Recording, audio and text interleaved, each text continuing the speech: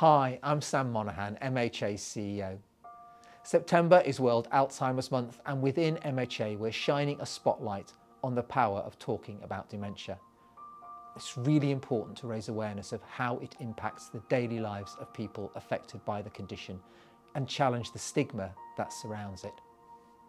It's also a great opportunity for us as an organisation and as individuals to share our thoughts, stories and feelings about caring for those living with this complex disease.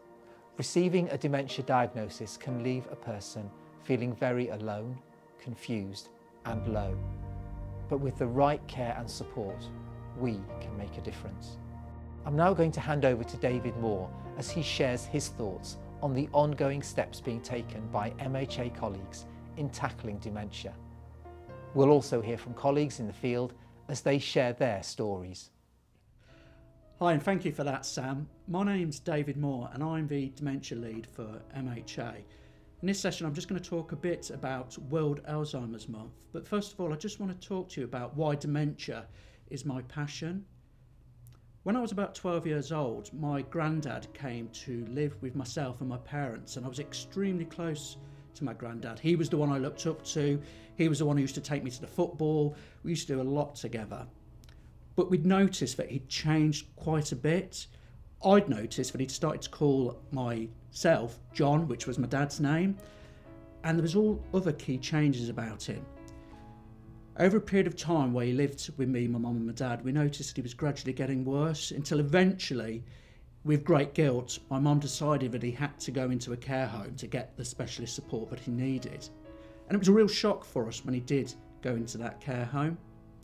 He went from somebody who we found quite difficult to somebody who kind of regained a lot of his old skills and abilities. His dementia didn't go, his Alzheimer's didn't disappear, but it was because of the quality of care that was given in that home that improved his quality of life. So it's because of that, seeing how as a family we struggled to support somebody with dementia, seeing how a care home could really improve the quality of life for somebody living with dementia, and how other types of care could also impact on the quality of life of somebody with dementia, made me realise this was an area I really wanted to get into. Since that, it's made me realise that so many people are affected by dementia. We estimate currently there's about 850,000 people with dementia living in the UK, and that number is expected to increase quite rapidly over the next few years. And that's simply because people are living longer. And of course it's not just in the UK where the numbers of people with dementia are increasing, it's a global epidemic. We've become used to that term recently, epidemic, but I think it's important to use that word to get people to realise the urgency of what's going on globally. Because of that, in September we have a global effort to try and raise awareness about Alzheimer's and dementia called World Alzheimer's Month for the whole of September. At MHA, where we support many people with dementia, both in the community and in our care homes, we're looking at different ways to raise the profile of World Alzheimer's Month. One of the key things we will be doing is getting our staff to talk about how they support residents and members living with dementia, which you'll see on some of the videos later on. They'll talk about different ways they've supported residents' behaviours, different ways they've supported families, and different ways they've enabled people with dementia to live later life well. One of the key things though that we'll be focusing on is why families and friends of people with dementia really matter. In World Alzheimer's Month, we're launching our dementia training for families and friends of our residents and members. Having this knowledge will make sure that family and friends will support us both in the care and the understanding of our residents and members living with dementia. Also part of World Alzheimer's Month is making us as colleagues, as staff members, all of us aware about dementia and how we can support people with dementia and their family and friends. One of the key ways is by looking at and understanding the behaviours that some people with dementia might show. In the past, we often described these behaviours as challenging or difficult. But what we're trying to do now at MHA is to think differently, to think of these behaviours as forms of communication about an unmet need. By doing that, we're hoping that we can focus on ways of finding out what the need is and then reducing the behaviour. So for example, if a person with dementia is asking to go home or is asking for their deceased parents, it's about thinking, well, why are they asking that? Why are they asking for a deceased parent? Is it because that person represented love and security and comfort? And now, in a time of anxiety, they're searching for that love and comfort and security. As staff, as people supporting residents and members living with dementia, it's up to us to try and understand these behaviours and trying to find out how we can support them. But key knowledge, key understanding often comes from other members of staff, but also family. What I'm going to do now is introduce you to Alan, who'll be talking about his experience of supporting his mum living with dementia. Hi, my name's Alan Hickinbottom and I work in the Trust fundraising team at MHA at Epworth House. I'm talking a little bit today about the experience of my mum and my family over the last few years. Mum is 94 now, has been married to my dad for 67 years, hardly ever been separated during that time, and we're still quite a close family. I'm one of 3 sons. Around about 4 years ago, Mum started to show some signs of dementia. She had time in and out of hospital, and it became clear that my dad, who's 95, was just not able to cope looking after her on his own on a long-term basis. And as it turned out, she moved into a care home, a residential home, literally a few weeks before lockdown started. It's been really difficult for the family and my dad in particular, because of all sorts of feelings about Mum being abandoned in the home because we simply haven't been able to go and visit her. We know that's not the situation, but in our hearts it doesn't make it any easier for us to live with that and not being able to interact with her. Dad has found it really difficult, hardly ever been separated from her, and then suddenly completely separated. Mum, unfortunately, has really lost the ability to talk rationally on the phone to members of the family.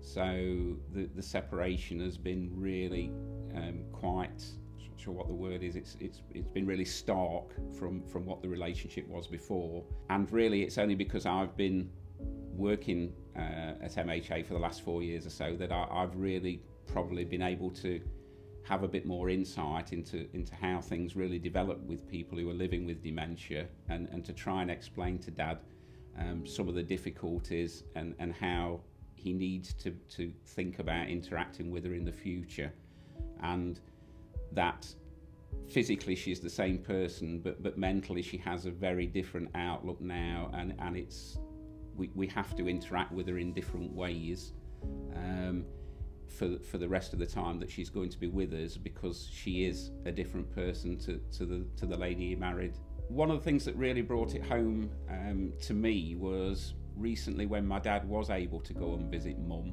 that the very first thing he remarked on was that he thought her hair looked a mess. And that's really, I suppose, because for the last 3-4 years, while she's been living at home prior to going into the care home, he would do her hair every day.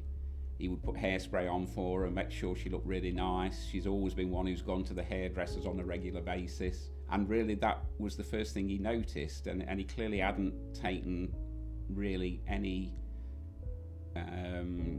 thought to what the home had actually been through.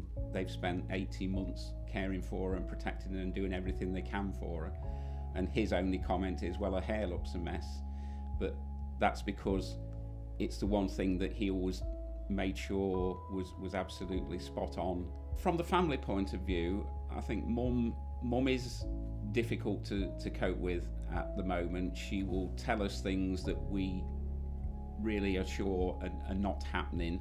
She will tell us that she's not having proper meals, but obviously we can talk to the staff and we know that they do spend time with her, trying to make sure that she does eat the meals, that she's properly hydrated, because that was another thing that she didn't do at home. She wouldn't take the drinks that people told her, we know that the staff do spend time trying to make sure that she does the right thing from that point of view, trying to support her to interact more with residents in the home because she has become very withdrawn. For us, knowing that the staff understand what makes mum tick and what triggers behaviour and thoughts that make her unhappy, that they actually take the time to try and look after her in the way that she needs looking after. We can tell that they understand what needs to be done to stop the anxiety and the shouting and the aggression and get her back to a calm place where she needs to be. Don't try and think that you're going to be able to cope with it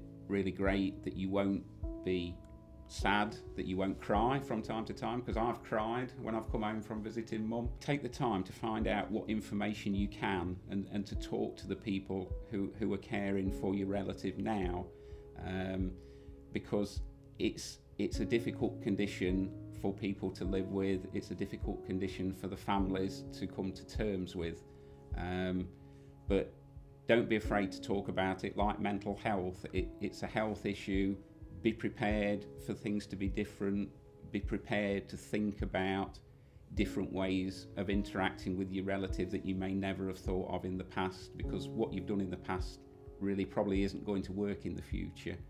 It can still be a life where people with dementia have a future, but we can learn to make the best of it and have the best interaction with the person who's living with dementia by changing some of the things that we do, taking advice from professionals and experts and people with experience about what works and what doesn't work and what will make things better.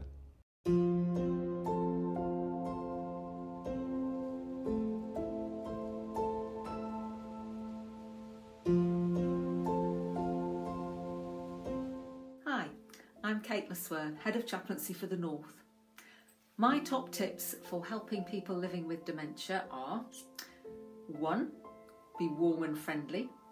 That might not always be what comes back, but it can help the person to feel valued and cared for, and it helps me to get the next one right. 2. Try to be calm and patient.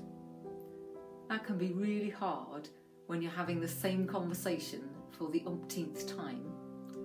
But if I've already put myself in a friendly mood, then it's a little bit easier. 3. Be in the world of the person. When my granny had dementia, she spent a lot of time thinking she was in the US, where she'd been as a young woman. We had some great conversations, as long as I could inhabit her world. Hello, I'm Sadie Porteous, manager of Bradbury Grange. My 3 tips on helping someone that is living with dementia would be: always be aware of your own behaviour. Be positive, smile on your face, always remain calm and show lots of kindness. It's always helped me in gaining someone's attention, but also building a trusting relationship. Secondly would be: break down any activities of living into simple tasks that are achievable. Therefore, we're not setting people up to fail. And thirdly, always ask questions that are simple, that someone is able to answer, and just allow that time for them to process what it is you are asking or informing them of. How do I support people to live later well life in dementia? Would be understanding and gaining knowledge on someone's life story. So we recognise what's important to that person, we can promote person-centred care and engage them in things that they enjoy doing, that they are interested in. This can also help with any behavioural or psychological symptoms with someone living with dementia. But also, most importantly, for when someone becomes, their dementia advances, we can still uphold their dignity in recognising their personhood. So always person first, dementia second. The biggest challenges for me in supporting people living with dementia, one of them would be bereavement. How do we console someone that keeps asking for their loved one that has passed away? In one respect, want to tell them the truth, but then if we see them go through the grieving process each time, then surely that is also being cruel. So yes, I do struggle with that. And secondly, restlessness. Being able to recognise and engage people in things does help, but occasionally I have cared for people that no matter what you try, they don't see it or they don't recognise you in even being there, and that I do find quite upsetting when I just want to relieve someone of their distress or what their thought process is going through. Hello, my name is Julie Dowie. I am the scheme manager for Swindon MHA Communities, and I'd like to answer these questions regarding living with dementia. So my 3 tips for helping people living with dementia is patience, understanding and an awareness of the disease. How do I support people? I feel my approach is gentle, friendly and non-judgmental. And biggest challenges, I suppose, it's coming to terms with their diagnosis if they've just recently had it, and just supporting the family as best you can, knowing where they can go to for further support, and just being there for people really.